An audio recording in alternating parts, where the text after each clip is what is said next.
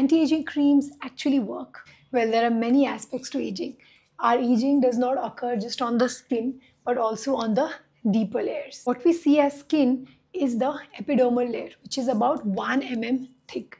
So there are multiple changes that occur below the skin, which is in the subcutaneous layer, in the fat layer, in the muscles, in the bone. As we age, that gives the entire look of aging. As we age, the skin tends to become dry, dull. You also tend to notice more unevenness of the skin tone. There can be dark spots as well as prominence of open pores and of course fine lines and wrinkles. But along with this, there's also loss of fat on the deeper layers of the skin along with laxity of the muscles, tendons, which causes sagging of the skin. There's also resorption of bone, which makes our dark circles look more prominent, eyes are sunken in, and also the chin becomes deficient.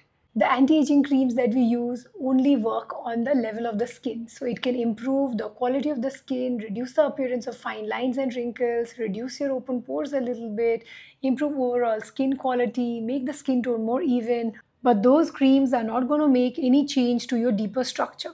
So you might feel that you're using all the skincare but still not seeing results. That usually happens in people above 50 years of age because you need something more than skincare. You have to go for certain devices that tend to tighten the skin in the deeper tissues so that you can see the desired results. So do anti-aging creams work? Yes, they do, but only in improving the quality of the skin, not in addressing all the layers that are affected due to aging.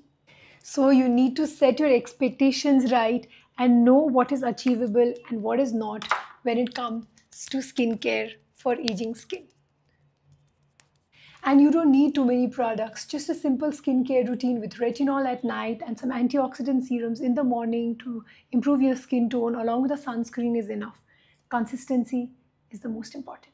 Never underestimate the impact of a healthy, balanced diet and exercise and good quality sleep on your skin health.